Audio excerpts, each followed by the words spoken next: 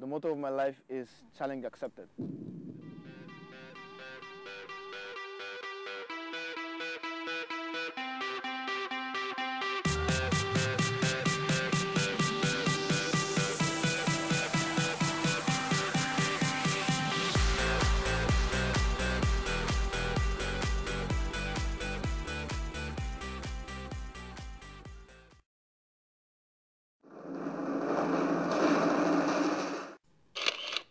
Nigerians are really happy people. We are known to make any gathering, it's 2 or 3 people, we can turn any gathering into a party. Nigerians speaks in a very, very loud way, and we are very confident and sometimes can be very cocky.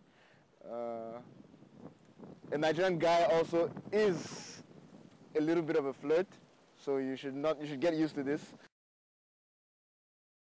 Nigerians have a very funny way of trying to call people. It's very loud, can be very rude if you're not used to it. It goes like this, hey, or Nigerians love to drink. We are the ones who drink the most after Eastern Europeans. Some signs from Nigeria. If you want to talk about something big, it's done this way. Your head is this big. And Nigerians exaggerate a lot. I mean, if you say someone's head is this big, then we don't say hi or hello. It's not common. We would say how far, which comes from Pidgin English, which is the second most spoken English sort of language in my country. Everybody speaks Pidgin English. So we say how far or waiting day. And the usual reply to this is I dey or I just dey. What I find funny about internationals, one of them is the food, how different it is from my country, and how something I can regard as tasteless is found as tasty. What else is funny about foreigners to me is the way they dance.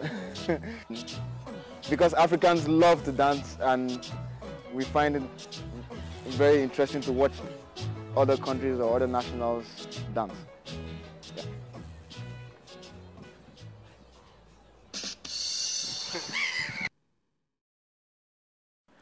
It's easy to solve every problem if you're a little bit more caring about the next person to you. So be selfless, have more dialogue. If you don't know something, you ask. If you don't like someone, you say. If you like someone, you say. It's very simple rules of life. Be as straightforward as possible and don't assume. Okay, that's it for me from Bonn in Germany. It's Dr. Lawal for CNN.